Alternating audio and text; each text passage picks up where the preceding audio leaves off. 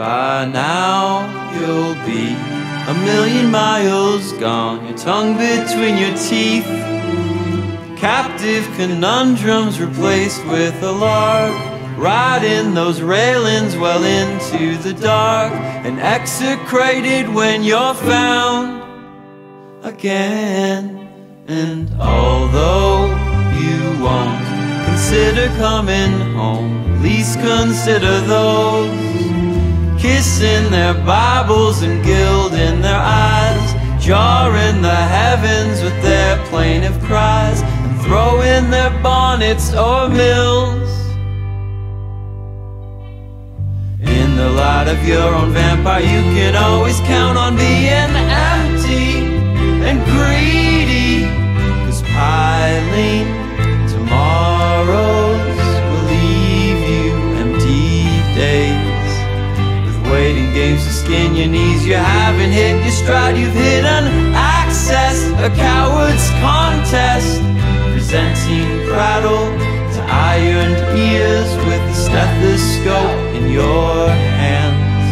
But if you could just remember when some days holding your disdain, thin-skinned and hopeful, conjecturing how to kill your albatross and to avow chivalry among all men.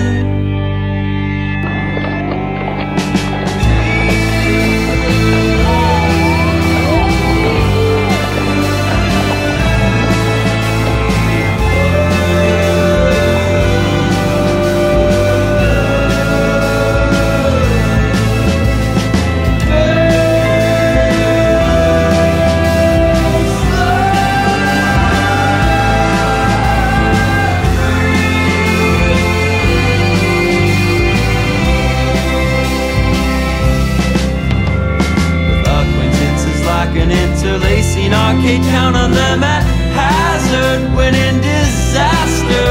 You know well the price of ladder rungs, but lost the value of good friends.